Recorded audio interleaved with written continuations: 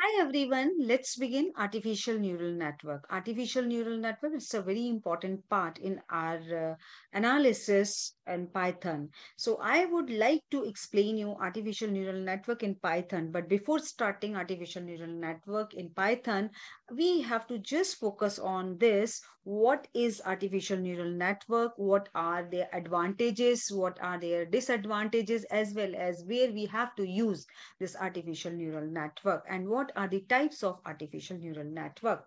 So first of all, we would understand an artificial neural network is usually a computational network based on biological neural networks that construct the structure of the human brain. So basically artificially we are creating human brain, right? And how the neurons are working in the same way we are working in a machine. So the artificial neural network is designed by programming computers to behave simply like interconnected brain cells. So I just want to explain you with the help of this particular picture. Here is, you can see here, this one is the, on this left hand side, these are all our inputs. You can see here, these are our inputs. This is output, and all these are our hidden layers. So biological neural network, how we have to compare with biological neural network, dendrites are like, these are dendrites in human brain, but these are inputs. Here is cell nucleus, that is the nodes. I would explain you, these are the nodes. And synapse, that is the weights, right? I will show you each how these weights are carrying. An axon means outputs. Here is in artificial neural network. And this is the picture. You can see input 1, input 2, input 3. These are all are my inputs, and these are my nodes. Here is x1, x2, x3, and these are w1, w2, and w3. These all are weights, and this is the our output.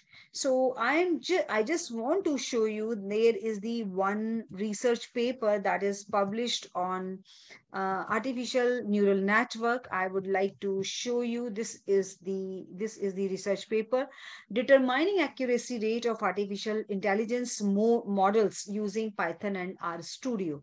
So here is artificial neural network. Through this ANN we have done stock market prediction. And now you can see here stock market prediction, right? This is the system architecture. And after that, I just want to show you in this particular paper. This is the input. These are inputs I was talking about. These are hidden layers, and this is the output. These are the output layers, and then finally we are getting output. And through this, in training and testing data set, we can find out what is our accuracy rate. So in Python also, we are going to run this artificial neural network, right? So in that way, we will get the weights also. These are our inputs. This is our output. Output is our, these are the dividends, right? And dividend depends upon all these things, right? These are independent variable. This is the dependent variable. Dividend depend on all these factors. So what we have to do, let me, now we will continue the same examples of artificial neural network, where we are going to use artificial neural network. Handwritten recognition. For this purpose, people are using artificial neural network, weather prediction also, facial recognition, stock market prediction. I have already shown you that one is the research paper on the based on stock market prediction. Delivery route planning. Here is the, what is the optimization and optimized route, right, through which we have to plan. Speech to text transcription also, that is one of the example. Now we have to go through these types of the neural networks. Neural networks are sometimes described in terms of their depth, including how many layers they have between input and output, or the model so-called hidden layers, where we had used hidden layers. Whether there is the only one hidden layer, there's the more than one hidden layer, more than two hidden layers, on the basis of which we can say whether this model is very complex, right, or it is a simple model. So here is, that is why the term neural network is used almost synonymously with deep learning, right? So here is feed-forward neural network, first kind of, that is this most simplest one. So his simple is what we have to do in this particular neural network, pass the information in one direction through various input nodes until it makes the output nodes.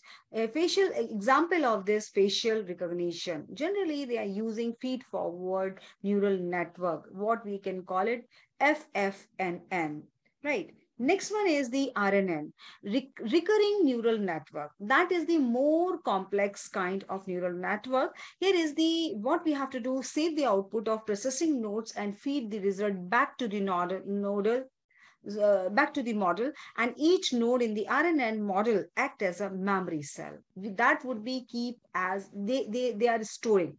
So this neural network start with the same front propagation as a feed forward network, but then goes on to remember all processed information in order to reuse it in the future. If the network's prediction is incorrect, then the system self-learns and continues working towards the correct prediction during back propagation. For example, text to speech conversions. So this one is the example that usually run in RNN. Then the next one is the CNN, convolutional neural network, most popular network nowadays. And this neural network computational model uses a variation of multi-layer perceptions and contains one or more convolutional layers that can be either entirely connected or pooled.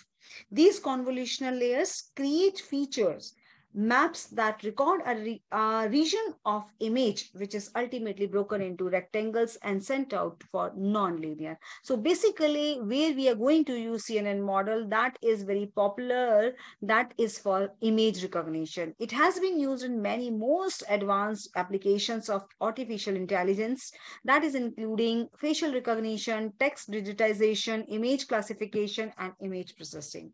And we will discuss in all these things in Python also.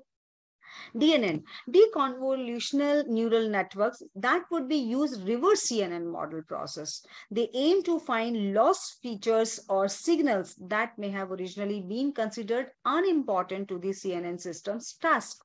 So the network model can be used in image synthesis and analysis. And the next one model is MNN. MNN is the modular neural network that contains multiple neural networks working separately from one another.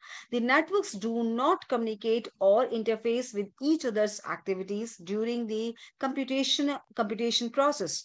Complex or big computational process can be performed more efficiently through MNN. So what are the advantages of neural network? That is the parallel processing ability, mean the network can perform more than one job at a time. So parallel processing is going on. Information is stored on an entire network, not just a database. So entire network information that would be stored, not only that is only database information they are storing. So the ability to learn and model nonlinear complex relationships help model the real life relationships between input and output. That one is I had already shown as a stock market prediction. Corruption of one or more cell of the ENN will not stop the generation of output. Gradual corruption means the network will slowly degrade over time instead of a problem destroying the network instantly. And ability to generalize and infer unseen relationship on unseen data means ENN can predict the output of unseen data. Then the disadvantages, obviously, if any technique have advantages, simultaneously this technique has disadvantages also. The lack of rules for determining the proper network structure means the appropriate artificial neural network architecture can only be found through trial and error and experience. The network works with numerical information, therefore all problem must be translated into numbers or numerical values before they can be presented to the ENN. The lack of explanation behind proving solution is one of the biggest disadvantages in ANNs. The inability to explain the why or how behind the solution generates a lack of trust in the network. So that's all related to artificial neural network. Here is I had given you just introduction about artificial neural network, and I'm sure we will apply this ANN in Python with the use of some real life data set.